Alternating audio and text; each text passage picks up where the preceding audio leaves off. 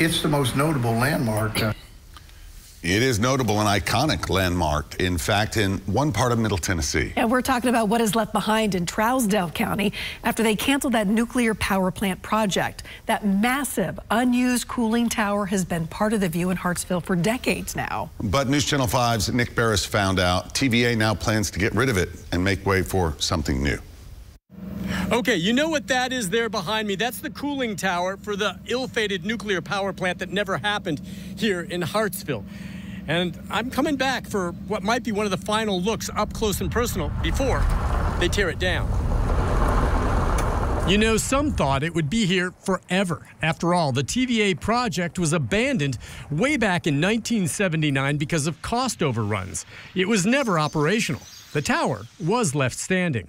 Oh, this was years ago. I was told that at that time TVA had two options. One was it would cost about $3 million. This was 50 years ago. To take it down, or about $2,400 to keep the lights blinking on the top, and the decision they made was keep the strobe lights going.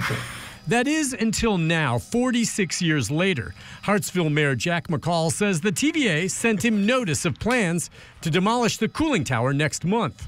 Reaction has been mixed. Some people are upset because they hate to see it go. It's an iconic landmark.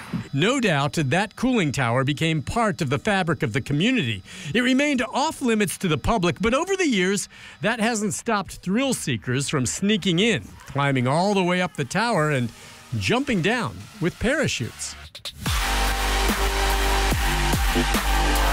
So I'd say extreme sports just in total. A lot of base jumping, cliff jumping, skiing, BMX, pretty much anything extreme. Mayor McCall says even commercial airliners have learned to look for the tower flying in from places like Cincinnati. It's the most notable landmark, and I think I'm even told that airline pilots is kind of a focal point. You know, you fly into Tennessee, there's the cooling tower. Those pilots will have the landmark for another few weeks. Then the giant concrete and steel structure will be gone. You know, after that, this water tower will take its place as the most recognizable landmark in Hartsville. Nick Barris, News Channel 5. Thanks, Nick. The mayor says that TVA decided to demolish that tower to clear the land for some new projects, including the construction of a new natural gas line.